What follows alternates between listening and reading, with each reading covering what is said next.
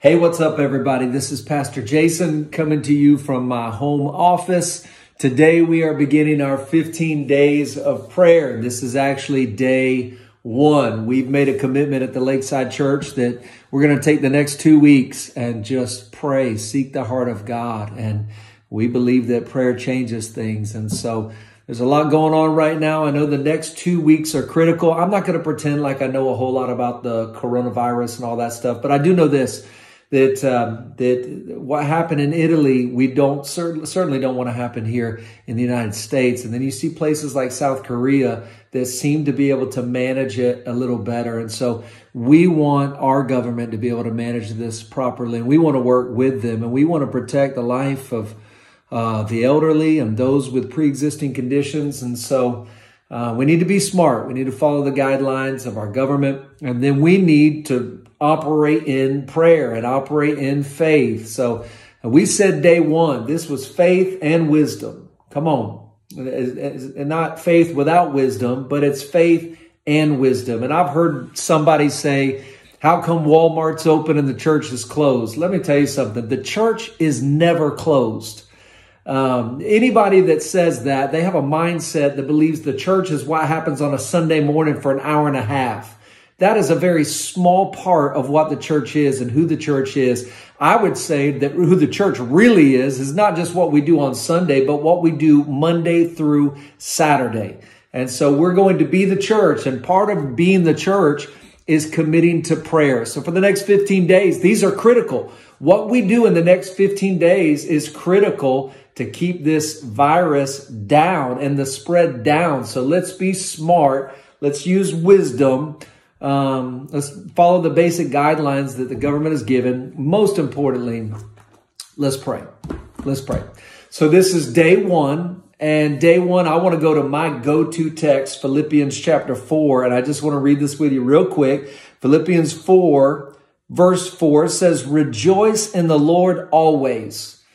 I wonder if now is a good time to rejoice, because I'm glad the Bible put the word always there, because I'm not so sure that right now would be a time that I would pick to rejoice. And yet the Bible says, rejoice in the Lord always. And then it repeats it again. I'm saying rejoice, right? The Bible says, let your gentleness be known to all men, for the Lord is at hand, right? And then the Bible says in verse 6, be anxious for nothing. Be anxious for nothing. Let that sink into your heart today as we begin these 15 days of prayer. I need to hear this. I'm the preacher. You need to hear this. Every single believer needs to hear this. Every single person that perhaps doesn't even know God, you need to hear this. The Bible says, be anxious for nothing. How do you do that? Here's how. Because in everything, with prayer and supplication, with thanksgiving, right? Let your requests be made known to God. And then watch what happens.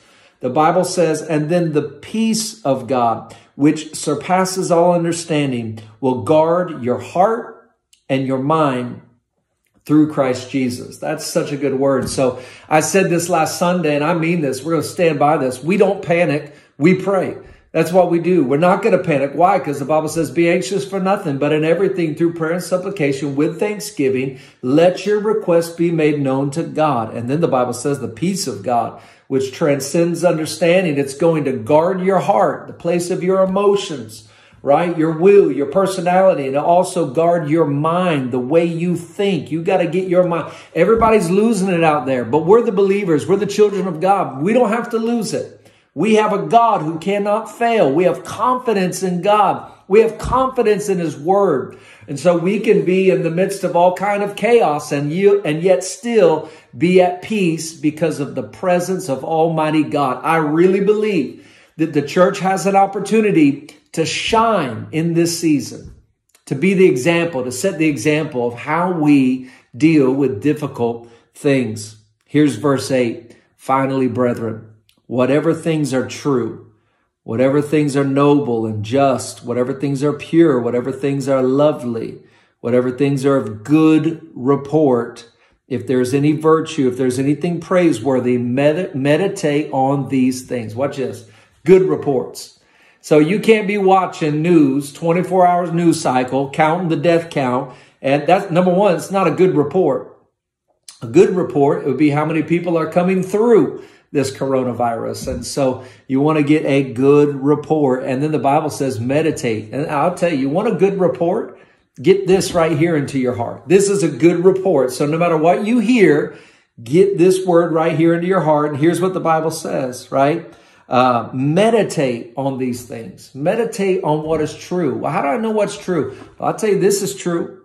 This is true. And this is a good report. And this right here will bring you peace. Then the Bible says, the things which you have learned and received and heard and saw in me, the Apostle Paul says, these do, and the peace of God will be with you. I can tell you this about Paul. Paul was a man of prayer.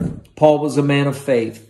Paul was a man that spent time in the presence of God. So he says, anything you saw in me and you've seen in me, do these things and the peace of God will be with you. So here's what we're going to do. Come on, somebody. We're going to pray for the next 15 days. We're going to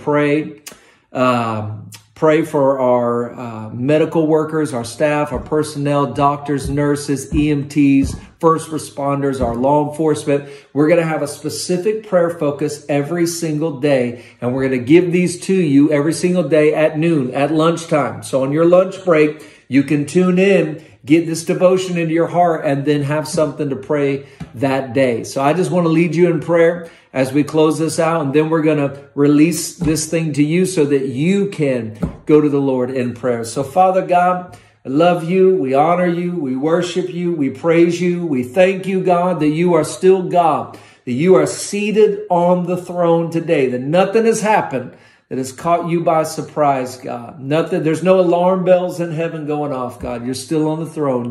You know what's going on. You see us. You love us, God. Your word is true. And I thank you, God, that when we come to you, we experience the peace of God. So I pray for every single person starting these 15 days of prayer, that they would come to you, they would turn to you, that they would stop turning to the news and stop turning to just being inundated with bad news 24 hours a day. But God, they would open up your word, and that your word would be like a seed planted in their heart, God, that it would grow and produce peace.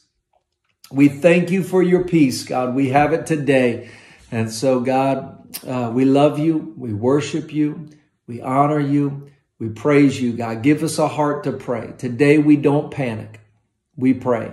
Because the Bible says, be anxious for nothing, but in everything, by prayer, supplications, with thanksgiving, let your requests be made known to God. And the peace of God, which transcends all understanding, will guard your heart and mind in Christ Jesus. We pray it in the mighty name of Jesus. And all God's people said, amen. Be praying and look for more content each day at noon. God bless.